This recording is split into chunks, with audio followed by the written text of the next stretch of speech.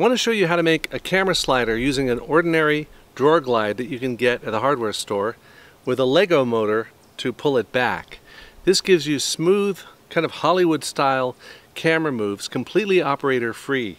We'll start by building the slider itself and then show you how to mount it on a tripod, and then I'll show you how to make the Lego gear down.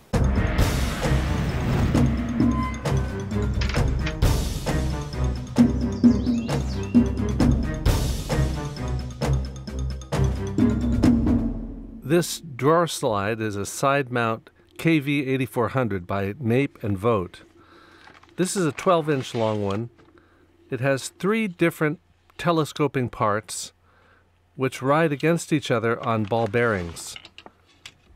These come in sets of 2, and 2 of them cost anywhere from $15 to $25.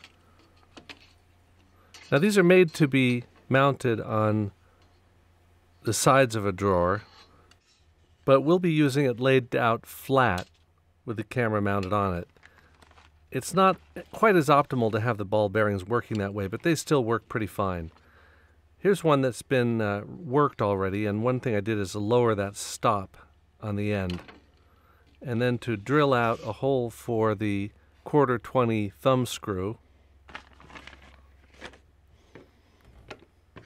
Now the other things you'll need are some wood in order to match the quick release plate, whatever kind you have. I have a Velbond style.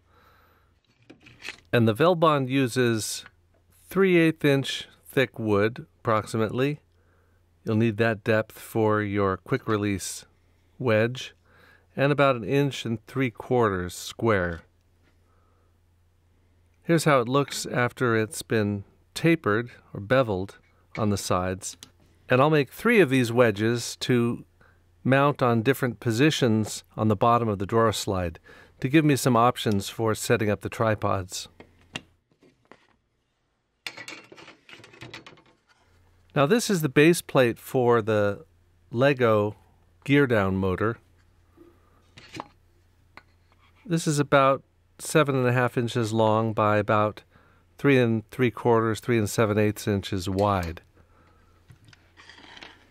And that's just enough space to hold the Lego apparatus, and I hold that down with clips. I start by rough cutting the wedges, and then I use a vertical belt sander to get really nice straight tapering angles, and gradually work my way smaller and smaller till it fits into the receptacle on top of this Velbond tripod. Now since this camera slider has such a long range of operation with so much weight distribution, I've made 3 different mounts so that you can mount it on 2 tripods with some space between them here and here, or you can mount it, if you're traveling at less distance, you can mount it on the central one and kind of average out the weight distribution. So one of the wedges goes underneath the base plate, and once I bend down the flange at the end of the drawer slide, I have 3 different points where I can put in a small wood screw. That wood screw is long enough to go through the base plate into the wedge below it to hold the wedge on.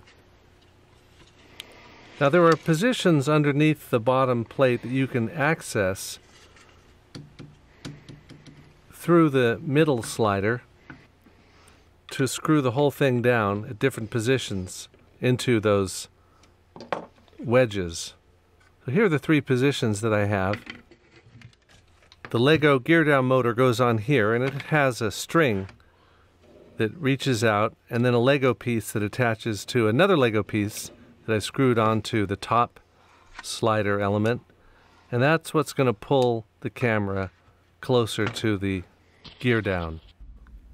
By building wide flat pieces on the base of the gear down motor, I have something to clip onto the base plate.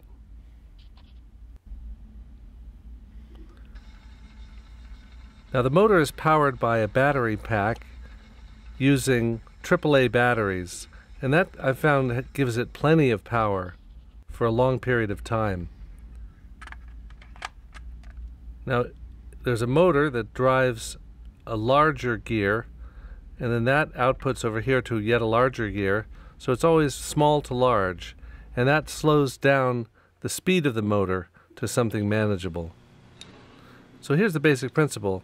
For every one revolution of that small gear, that larger one goes much slower because it has more teeth. The string is taken up on a little take-up reel, and that I made out of wood. Here's the battery box.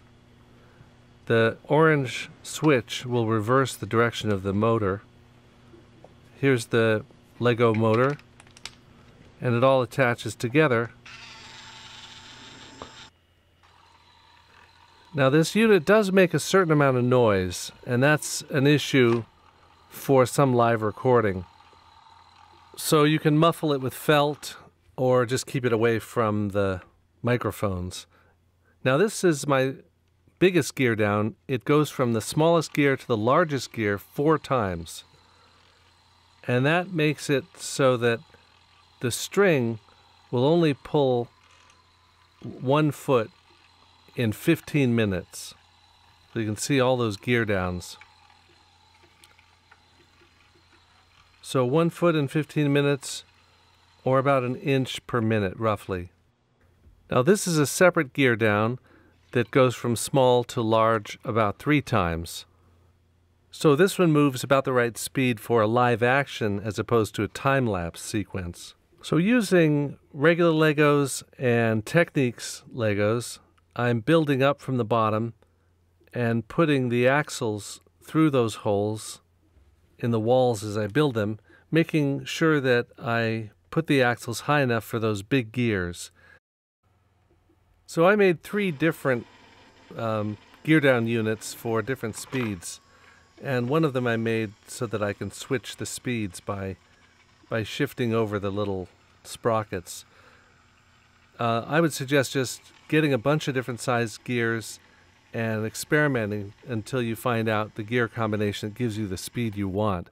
But I find that for time-lapse, that about 1 foot in 15 minutes is about right. And for live action, approximately 1 inch per second is about right to give you the feeling of camera movement. Now you build up the sides high enough so that the gears aren't sticking over it, and that way you can attach the battery unit to the top of the frame.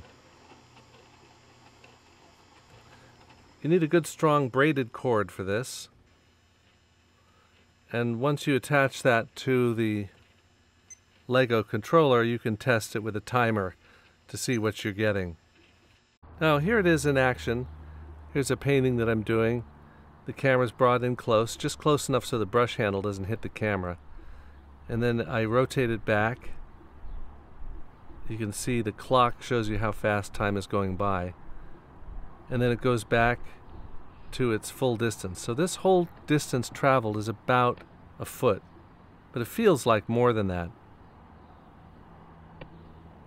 It seems to work best for pulling a camera back, but it also works for a lateral move like this. And with it focused on the background, the lateral move does the same thing. And the nice thing about this dolly system as opposed to other dolly systems I find is that you don't see the tracks anywhere in the shot. And the whole thing is very lightweight and versatile and portable.